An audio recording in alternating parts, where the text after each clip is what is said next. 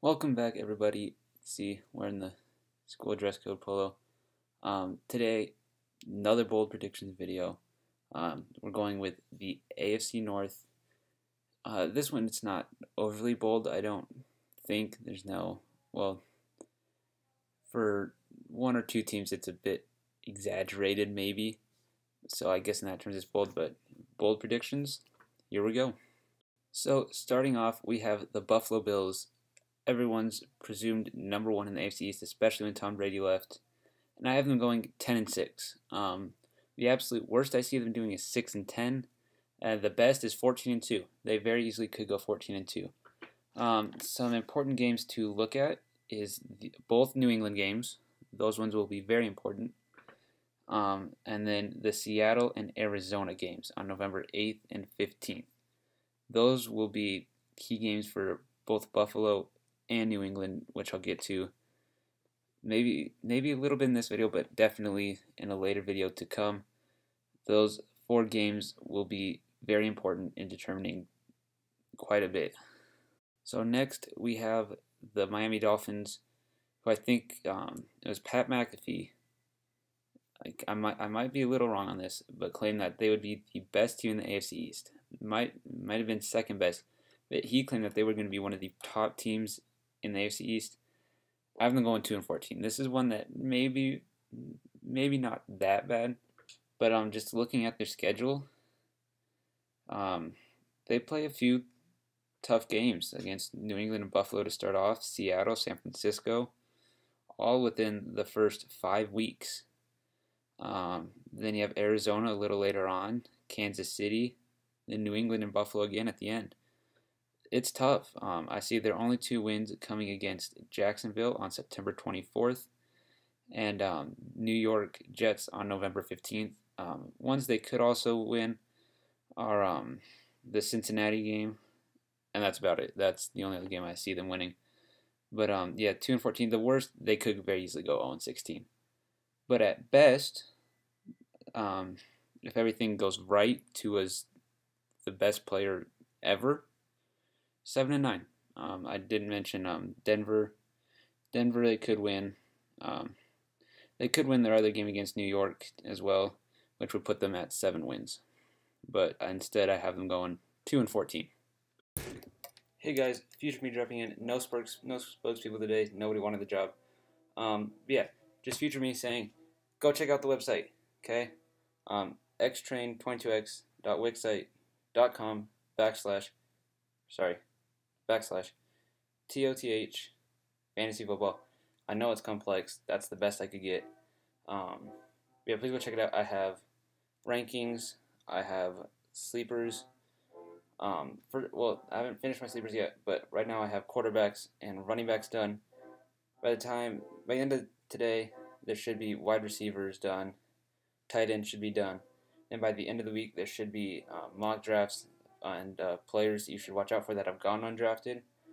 Spoiler alert, most of them will be quarterbacks, but a few running backs, a few wide receivers, maybe 1 or 2 tight ends sprinkled in. Defenses to watch based off strength of schedule. No kickers. I love kickers, but for fantasy football, they don't quite fit in here, at least with this category. So yeah, please go check out the website. Link is in the description. And yeah, sorry you're stuck with me today. They heard there's no money, so no spokesperson. So on to the video. What a great looking guy that was. Anyway, on with the schedule analysis and predictions. We've got the New England Patriots next. They were a team just about everybody, including myself, even as a Patriots fan, thought we were going to be dead last in the AFC East, maybe even the AFC in general.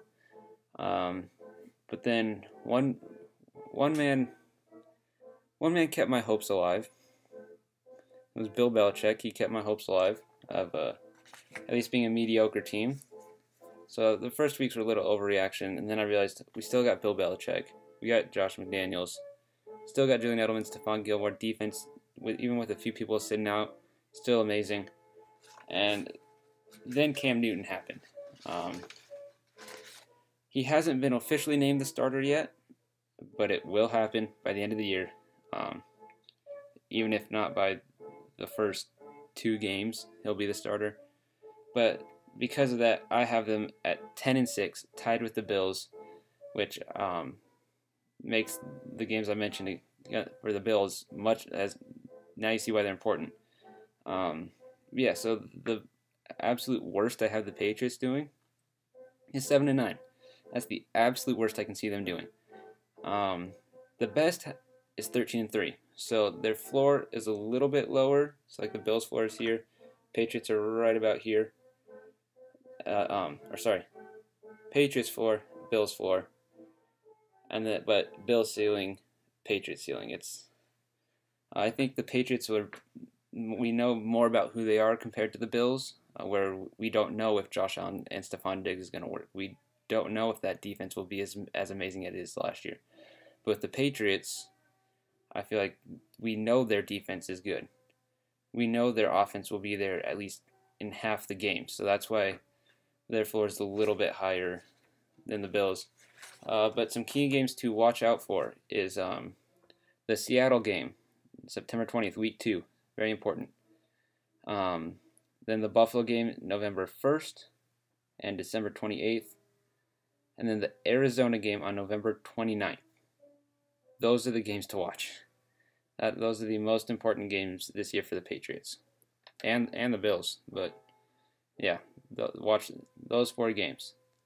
So, the final team we have, the New York Mets of football, the New York Jets. They're another team that could do a lot better than I say they will. But I have them at 2-14, same as the Dolphins, with the exact same floor and ceiling, 0-16, 7-9. Adam Gase just isn't gonna work. He's just not. It's not gonna work. Le'Veon Bell, I think, doesn't want to be there really. Mainly because Adam Gase doesn't want Le'Veon Bell to be there. So that just wasn't gonna work at all. They lost Jamal Adams, their best defender by far. Their offense, if Gase refuses to use Le'Veon Bell, will be non-existent. Their defense will let up way too many points. Their secondary's not good. They would benefit a lot from signing Earl Thomas. My guess is he doesn't want to go there because he's a smart man. But yeah, they would benefit a lot from having Earl Thomas. But yes, key games to watch for them, if there are any, would be the 2 Miami games. That'd be fun to watch. Actually, no, that would be horrible to watch. But those will be the 2 closest games. And then maybe the Denver game maybe would be close. Same with the Chargers. Then the Vegas game. I mean, it's in Vegas, so it'd be fun to watch. But yeah, but that's all I got for they're just not going to do well this year at all. And that concludes today's video. Thank you all very much for watching. If you think I am completely wrong, which this is the one that I think I will be the most wrong on. This will probably be the most wrong I will ever be so far. But please leave a comment, okay? Like the video if you think I don't know, just please like the video, it'd be nice. Subscribe, that would also be nice to do.